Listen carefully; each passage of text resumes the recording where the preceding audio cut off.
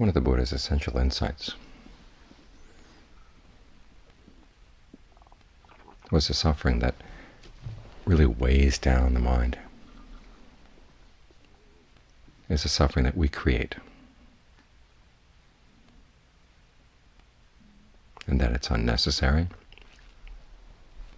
And even though we create it and we suffer from it, we cling to it.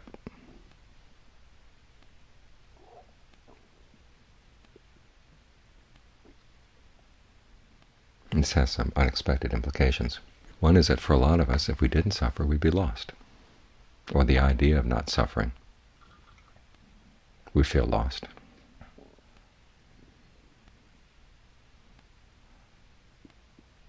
Sometimes our strongest sense of who we are comes from being treated unjustly.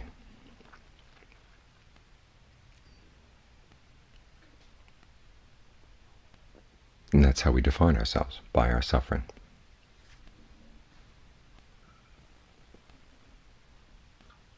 By being treated unjustly.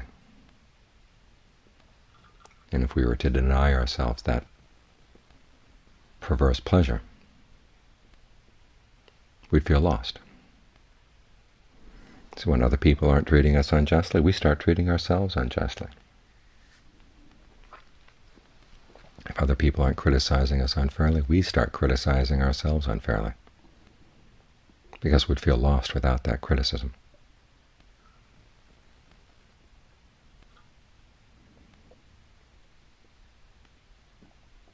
So to work around this problem, the Buddha has us focus simply on the problem of suffering without asking who's causing this,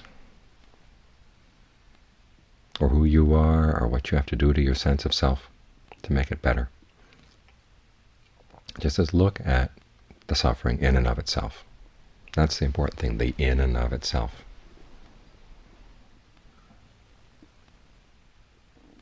That helps get you out of all the entanglements that come around from, on the one hand, suffering, but on the other hand, clinging to your suffering.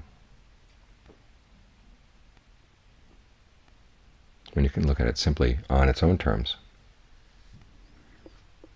see it simply as a pattern of cause and effect, without asking yourself how you're involved in it. When you can see that it's unnecessary, and you can see that the fact of suffering as it's being caused, and you see the connection, and that you don't have to do that, that helps loosen up your attachment to the suffering.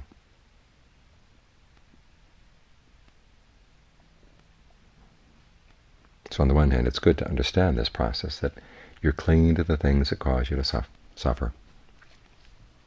And that's what defines you. You don't have to worry about being annihilated if you stop the suffering.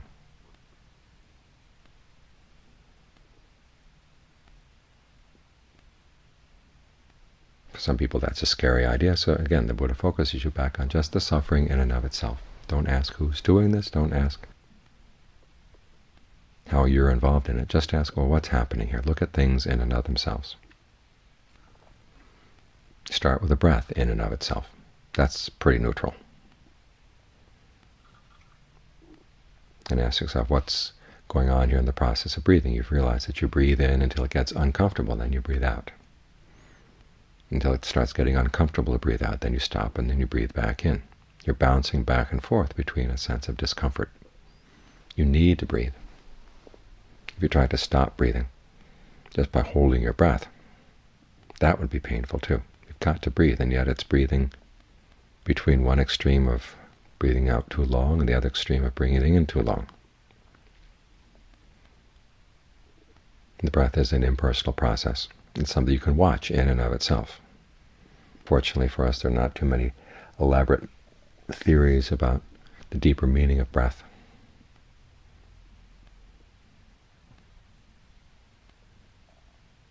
Just simply the fact. The breath is now coming in, the breath is now going out. You can't watch a future breath, you can't watch a past breath, you just got the present breath. And it's impersonal. You know that everybody has the same breathing.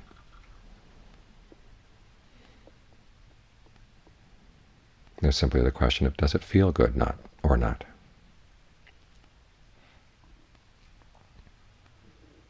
That's all you've got to ask right now. As for other larger issues, you can put them aside. Get used to dealing just on this level, the immediate experience of the breath in and of itself.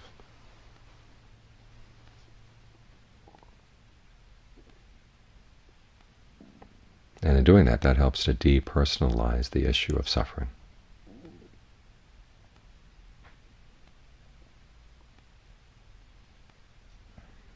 And from this point of view, you can begin to spread your attention to other problems that need depersonalizing as well. But make sure you've got this foundation strong.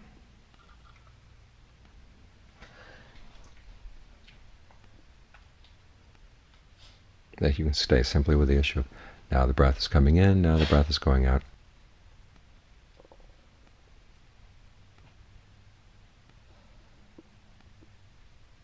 Are you enjoying it? Because you can make the breath really gratifying, so it feels good coming in, down through the lungs, down through the abdomen. It feels refreshing, feels gratifying.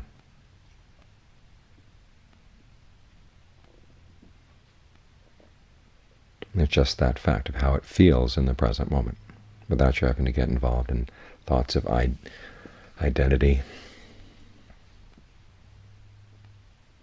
the narratives of your life, your worldviews.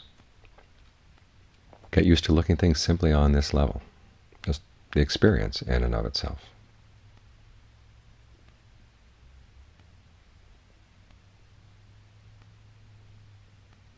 This gives you a new foundation. You get in touch with the ability to make the present moment pleasant.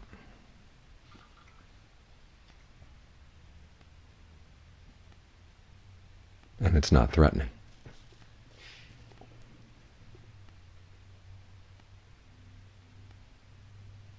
It's gratifying. You shift your center of gravity away from the sense of self that needs to suffer in order to maintain its identity, to a different sense of self, one where there's a sense of pleasure, and two, there's more of a sense of competence. It's a skill you can develop. You see the results immediately.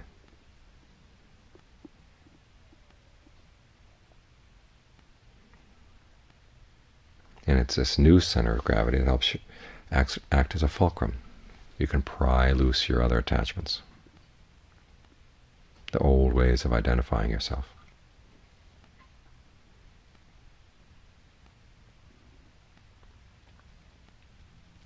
They've done studies on people going through psychotherapy, trying to figure out which method, Jungian, Freudian, whatever, works best.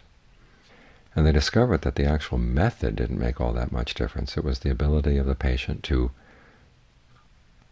get inside his or her body, to fully inhabit the body.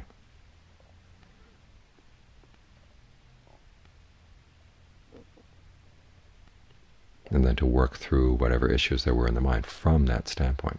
This is what you're doing as you work with the breath. You're getting in the body, getting more sensitive to the body, creating a new center of gravity for yourself.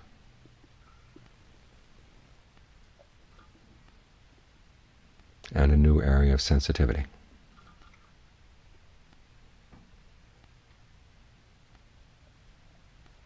A lot of the Buddhist texts talk about the knowledge you gain from meditation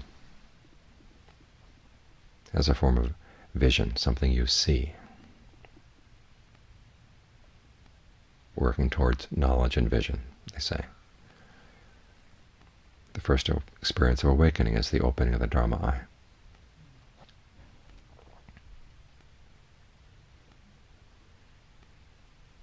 But there are also a lot of passages just talking about inhabiting the body. All the teaching about jhana is getting a sense of ease and well-being from the breath, and then spreading that sense of ease and well-being so that it permeates the whole body. Some of the texts talk about touching the various dimensions that are available from jhana, touching them with your body.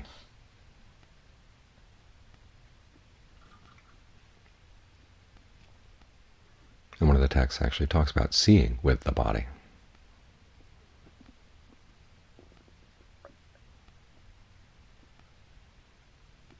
In their texts that talk about the Buddha as the all-around eye. His whole body becomes an organ of vision, an organ of sight.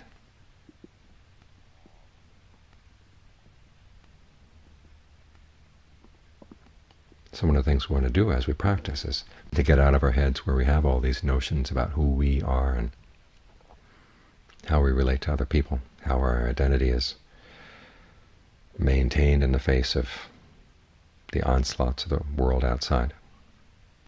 And learn to get back and inhabit your body. And inhabiting it, the body itself becomes an organ of vision, an organ of sight. You see things going on in the body you didn't see before. You resensitize the body. And as a meditator, you work from a new center of gravity.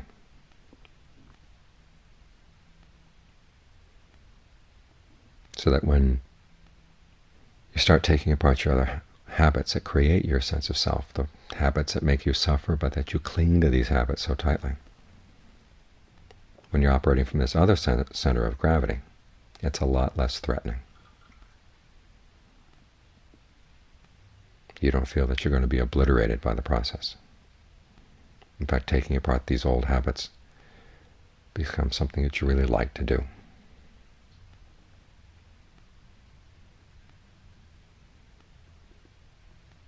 Because you're looking from another point of view. You're looking from the point of view of a full body awareness.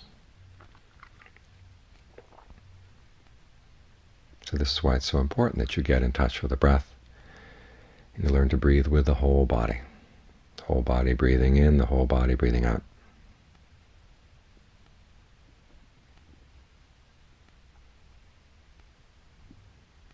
It develops a sensitivity, it develops the foundation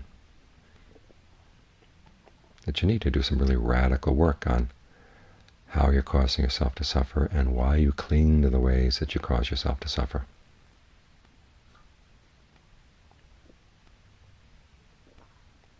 Because it's only from taking this different point of view that the work can actually be done.